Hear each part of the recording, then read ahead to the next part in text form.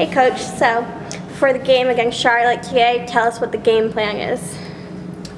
Yeah, you know, having played these guys the first game of the season, it's good to get a rematch against them tonight here at Harvard.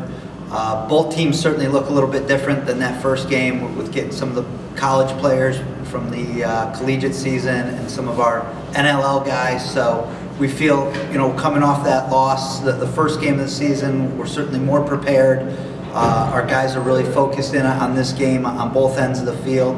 They certainly have some talent on the offensive end, which we feel that we need to contain tonight, just like we did last week against Atlanta. Our guys did a great job on the offensive side. The guys are playing much more team offense. They're sharing the ball really well, taking good shots. We've been limiting turnovers, so those are a couple keys certainly to tonight's game. Awesome. Now, you mentioned some big offensive forces for Charlotte. Joey Sankey, Kevin Crowley, and John Haas. Who are you looking to be matched up against them? What are the matchups today that we can expect to see? Yeah, Joe Sankey, he had a great game against us the first week. Brandon Mullins will be covering him, who did a really nice job last week against Kevin Rice from Atlanta. At the midfield, Mike Chanachuk is a really good player, so he's a guy, one of many that we'll have to key in on, and John Haas is another. So with our short stick midfielders, with Josh Hawkins, Ryan Izzo, and Brent Adams, we'll look to those guys again for a lot of leadership at the short stick D-mini position. And then tonight, James Fahey, Scott McWilliams, and Brody will again be playing that position, taking wings, so face-offs will be key as well.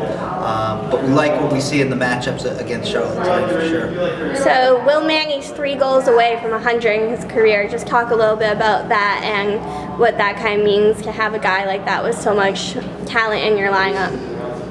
Will's always focused on team first. He's never really thinking about points or getting goals for himself, and that's one of our keys to victory tonight. Once again, it is we goals, not me goals. And Will is certainly the epitome of that, like all of our guys, thinking about sharing the ball. And I'm sure Will has it in the back of his mind a little bit, but getting the W tonight, I know is Will's #1 priority, as it always is with our guys. Now, Charlotte's going to come into the matchup losing their last 3. Probably a little hungry for a win. How will you look to have a fast break today and get outgoing and not give up a big lead like what happened in the first game of the season? How do you look to kind of switch gears from the first game and switch it up and look for that win?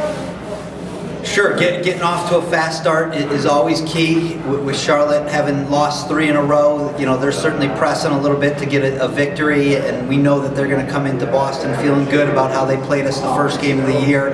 They're going to be hungry. They know that they need to get this win to certainly be in the hunt for the playoffs.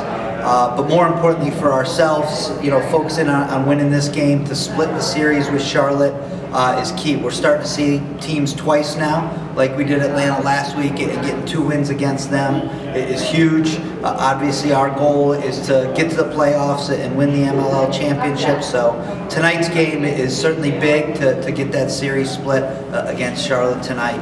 But we expect that they're going to come out hungry. We don't want to give them any confidence right off the bat. We want to take it to them early on and keep that momentum and pace going for 60 minutes.